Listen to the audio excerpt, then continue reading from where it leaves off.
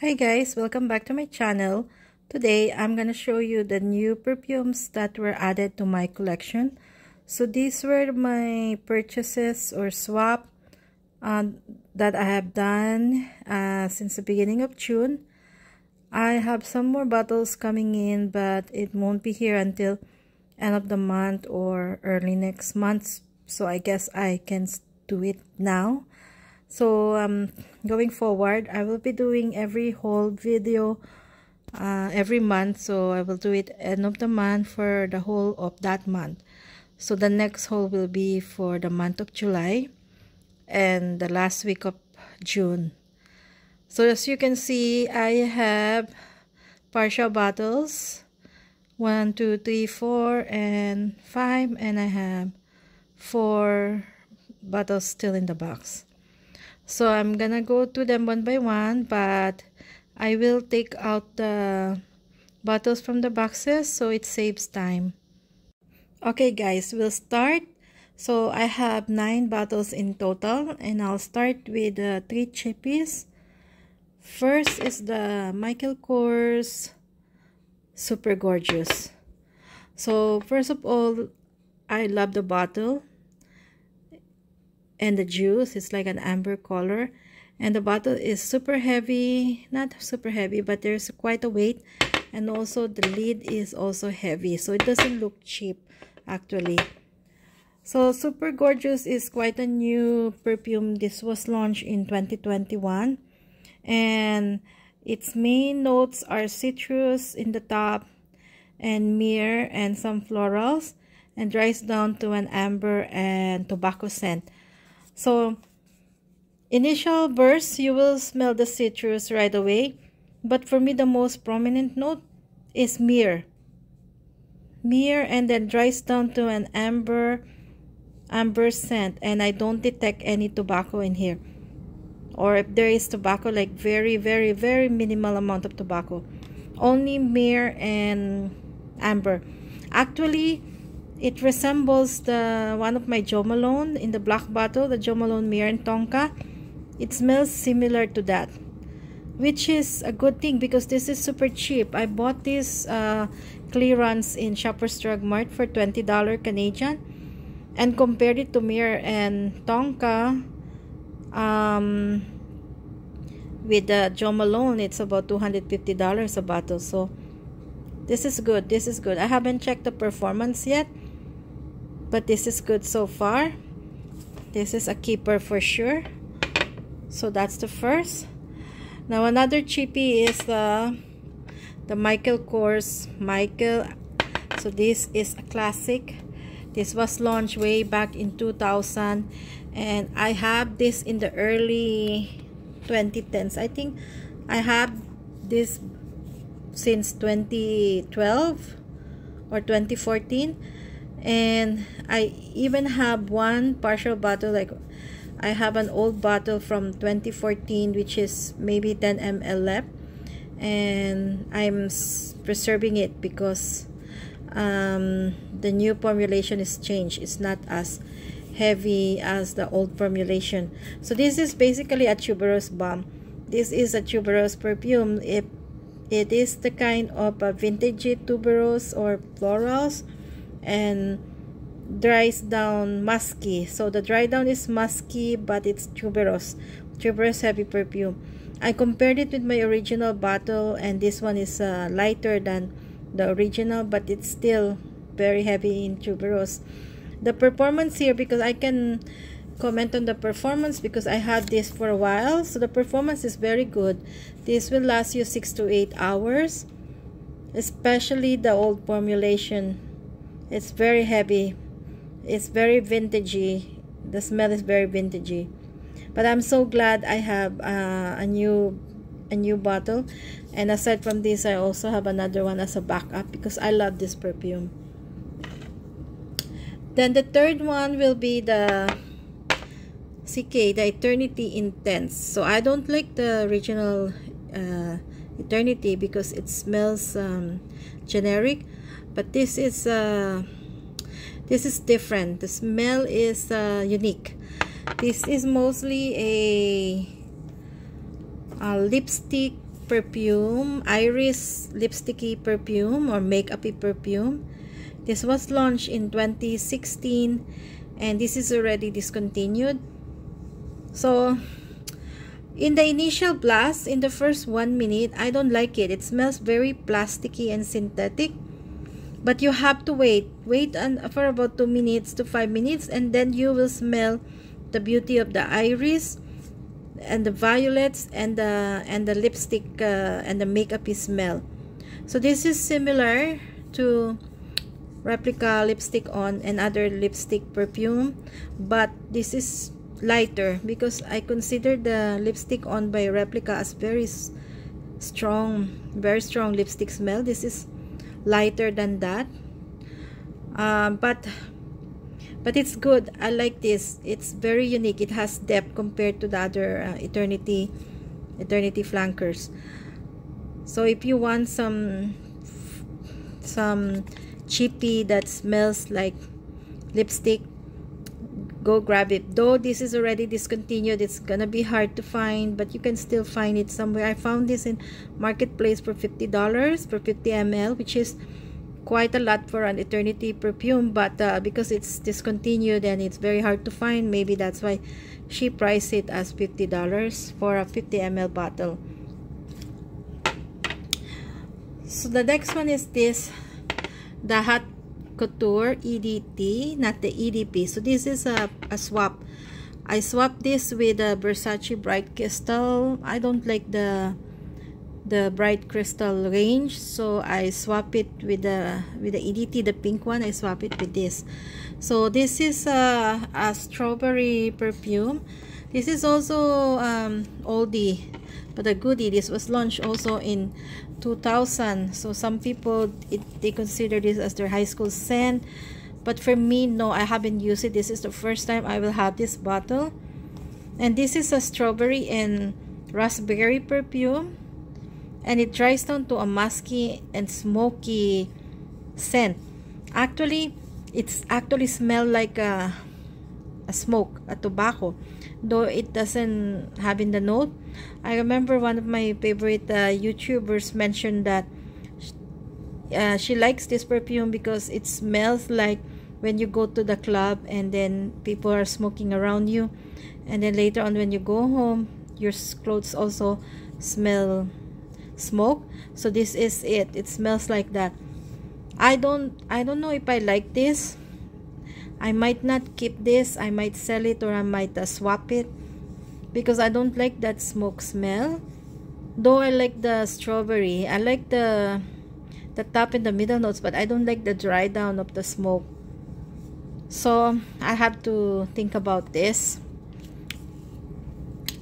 And then we have the Kayali Pink Diamond Pepper. So this is one of my Kayalis. I have the invite only, the amber. I have that in 100 ml, and that's my favorite so far. And I have the mini of the vanilla 28 and elixir and deja vu white flowers. I like the deja vu white flowers and the moss. I don't like the vanilla. It's too light for me, so I'm not gonna buy a big bottle, but I will buy for sure. I'm gonna look for the elixir, the mass, and the deja vu white flowers. But this one is a 50 ml. I also swapped this with another Bright Crystal, the brand new one, the Absolute. I swapped it with my friend, and this is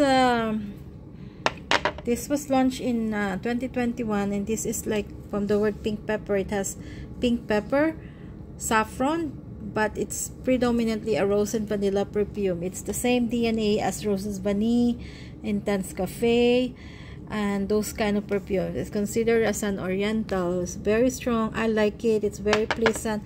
If you like those kind of scent, the Roses Vanille Intense Cafe, you will like this too.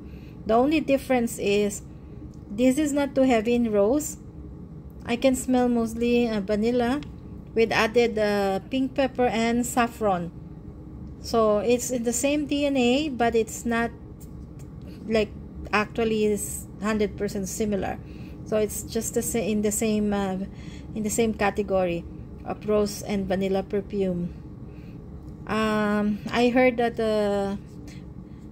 most of Kayali doesn't perform well, especially the vanilla 28, but my big bottle, the invite only, lasts long because the notes there are boozy notes and it has cherries.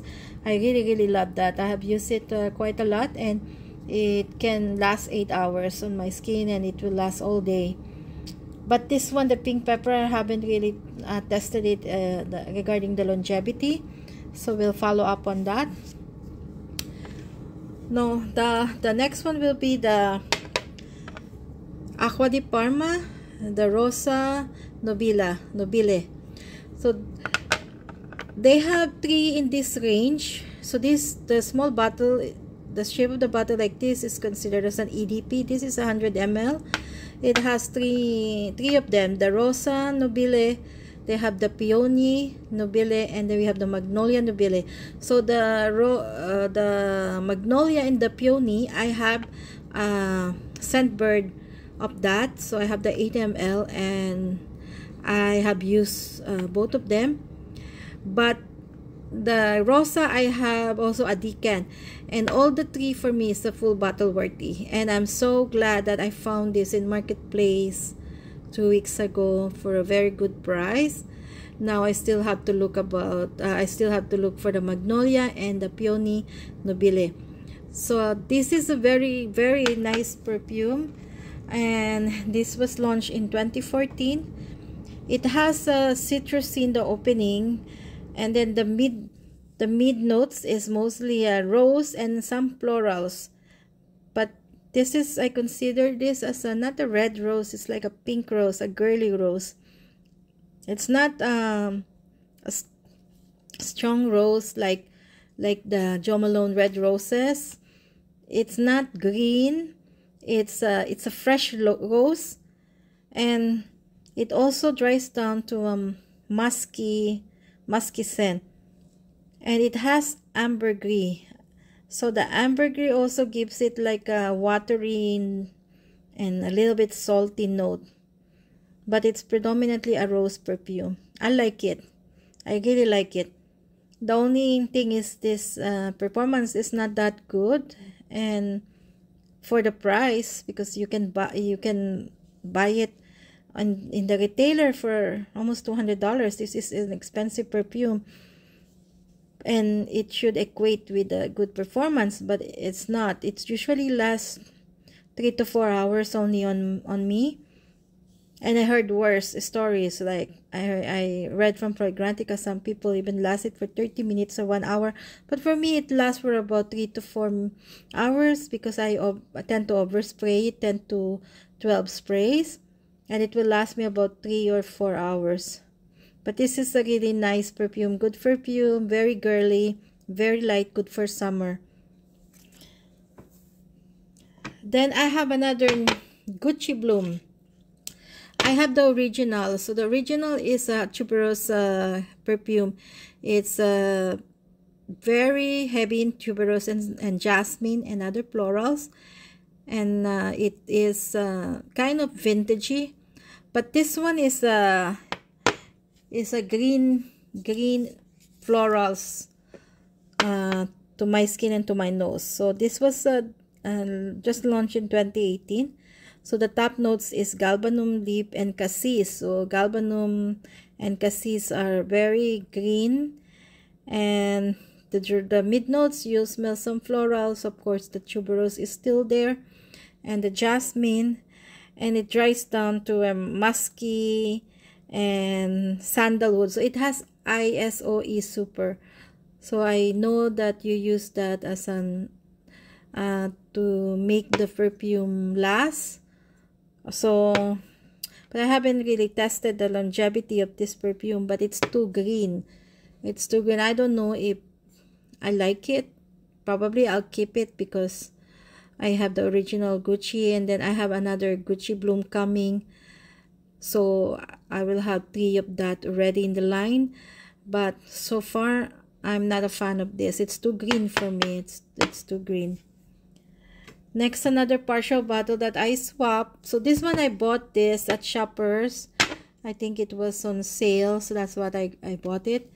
Now I got another partial bottle. It's about half full, maybe 25 out of 50 ml. I swapped this with my Annie, Nishane Annie. I have two Nishane Annie because I also love that perfume. So I swapped one of my Annie with this. So this is Nishane 100 Silent Ways. And this was launched in 2016. And the main notes that I can smell are tuberose, peach, and vanilla. I really love this perfume. I consider this as a gourmand because it's so sweet. I can smell the peach and the vanilla. And it reminds me of black opium. It smells like black opium without the coffee. Well, in black opium, the coffee is not strong anyway. So remove the coffee and then you smell black opium. It's so good. I love this perfume. I have this already. This is my second bottle, and the performance is good. I think all Nishane performance are good. It lasts me more than 8 hours. But this is not as bismuth as the Annie, but this is like closer to the skin, but it lasts all day. It lasts more than 8 hours. It's so good. Okay, so now let's save the best for last. And this is the original Dior Addict. I am so lucky, guys. I found this in one of my Shoppers Drug Mart here. So the lady was so nice. She's my friend, and I think she is also a subscriber. And I went to her and I told her that I want to use my points, and I asked her, do you have any like clearance or markdowns? And she looked under her drawer and she found this. Oh my god, I'm so happy.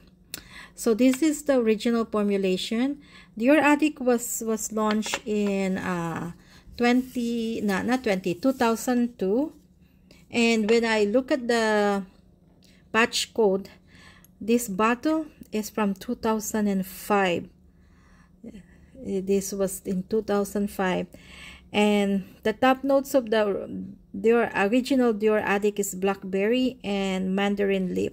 So it's kind of green and berry in the top. And then the middle notes are mostly florals. I think you have tuberose there and jasmine, orange blossom. And then the base notes are vanilla, tonka bean, and sandalwood. So I spray this, and it has been stored pretty well under the drawer for 17 years. And it was so good. I can smell the blackberry and the mandarin leaf initial blast, then the florals after, and then it dries down to a very strong vanilla perfume. I'm sniffing it right now in the paper and my eyes are rolling. It's so good. I have two other Dior Addict. One of them is batch 2017. It is like not this smell. It's watered down. It's watered down. And then another one I have, I think batch 2019. I forgot to bring it to you guys to show you, but I have two other Dior Addict. But that doesn't come close to this original one. It's so good. If you can find the original formulation of Dior Addict, grab it, because first of all, it's so strong. It's like triple or quadruple the strength of the current formulation, and the longevity is good. It will last you all day. And I think the notes are also different. I forgot to check, but I think the notes are different. I think the notes are different from the 2002 formulation to the, I think there's 3 formulation. The vintage one is 2002 formulation, and then 2012 they changed another formulation, and then the latest one is, I think, 2017. Or I think I'm mistaken. Sorry. That is for Miss Dior. I don't know what I'm talking about. I don't know the change of formulation in Dior Addict. I think it's 2014. Sorry guys. I'm confused. Miss Dior is 2012 and 2017. Dior Addict is 2014 when they changed the formulation. Sorry about that. Okay. So that's it for now, guys. So these are the new perfumes added to my collection since the beginning of June. And as I said, I'll be doing this every end of the month, like my new haul. And I will also video or film my declutter just in case I will have a declutter. So thank you guys for watching, and hope you will help me by subscribing and by liking this video and sharing this. I'll see you on my next one. Bye bye.